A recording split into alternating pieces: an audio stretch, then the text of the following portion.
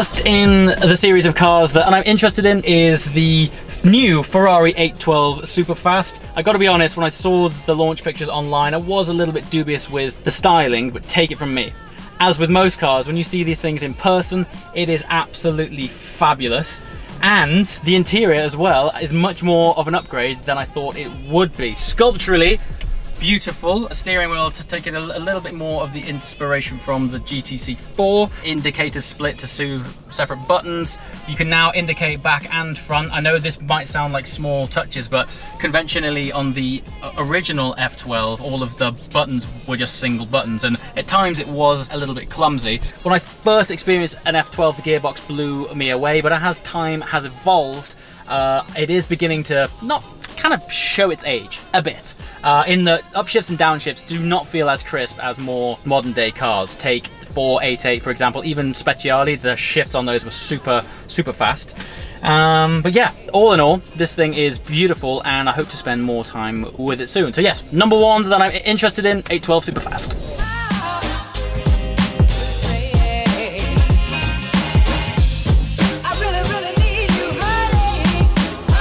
Okay, we're in the Bentley Supersport with Paul, and I just wanted to sort of pick your brains really on what is significant about this car. The Supersport has always been the pinnacle model in the Bentley range. Yep. So with Continental GT, we have the GT V8, V8S, W12, the W12 Speed, and right at the top of the range we have the Supersports. So this car is the fastest, most powerful Bentley ever made. Wow, it's also the fastest 4-seat coupe in the world, and in convertible form, it's the fastest 4-seat convertible in the world. That is some stats. So fantastic. Huge power and torque. Yeah. 710 PS, 700 brake horsepower, over 1,000 Newton meters of torque. Crikey. So it'll sprint from 0 to 60 in 3.4 seconds. Yes. 0 to 100 miles an hour in just over 7 seconds. These are some awesome stats. And go on to a top speed of 209 miles an hour. And of course, at the same time, it's practical too. Absolutely, yeah, it is. Yeah. I know it's a well-used phrase, but it is an everyday supercar. Absolutely, brilliant. You can take this down to the shops. Yep. You can take it out on a racetrack and go grand touring with it. Swan down to the anything you want. Yeah, fabulous. And so, but this car's only being made in a small production run. So we'll only make 710 of these cars worldwide. Worldwide, wow, represented by the 710 PS power. Right. What are you most proud of? I just think the performance of the car is incredible.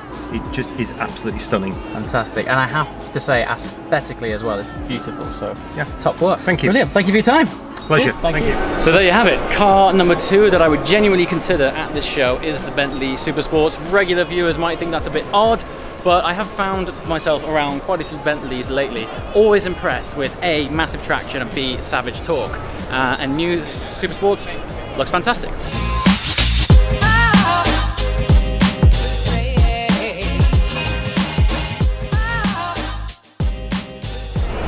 Genuine contender, Stelvio Quadrifoglio, 505 brake horsepower, 0 to 60 in under 4 seconds, best looking SUV this year. Recently spent some time with Alfa Romeo on ice out in Sweden with the standard Stelvio, fantastic car, but I felt after driving the Giulia Quadrifoglio that it'll be fantastic. It also looks immense.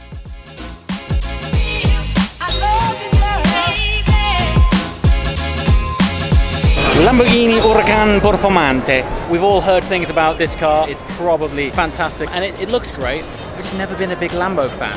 But what I do love, and this has been controversial so far, not everyone really likes it, but I think they have gone so big on the compressed carbon look. Look at it. It looks like marble on the back end of this thing.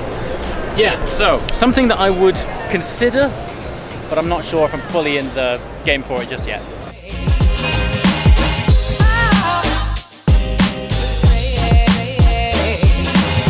Yes, in one of the star cars of the show, new Porsche 991 GT3 Gen 2, upgraded to a 4-litre engine, 500 brake horsepower, and importantly, they've maintained that 9,000 RPM rev limit. On top of that, it's also available in a manual gearbox. Not sure which way I'd go because I'm a massive fan of the PDK in this car, but I have been crying out for a manual, so we'll see which way that goes, but chances are I'll probably end up in one of these at some point.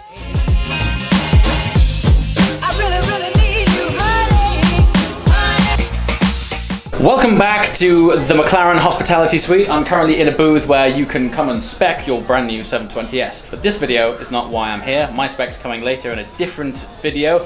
Today on the stand behind the scenes is a very special 720S customized by MSO. Beautiful spec. I'm not going to say too much more. I'd sort of show it to you with your own eyeballs.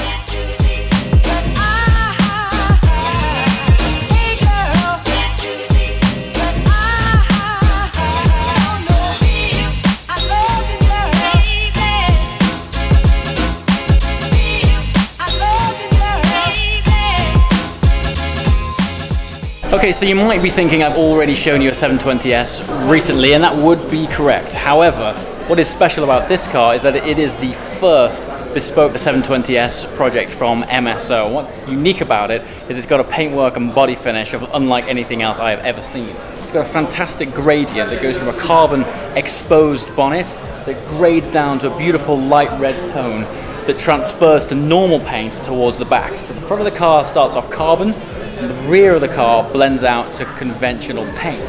The effect of which is just, it baffles cameras, it baffles your own eye. When you move with it, the hues and shadows on it just pop up and it shows the lines of the cars fantastically.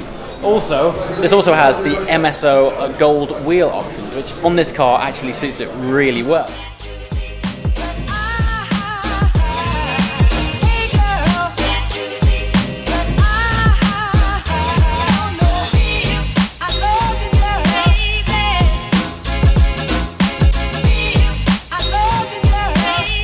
Guys who are tuning in, this is my friend Sasha.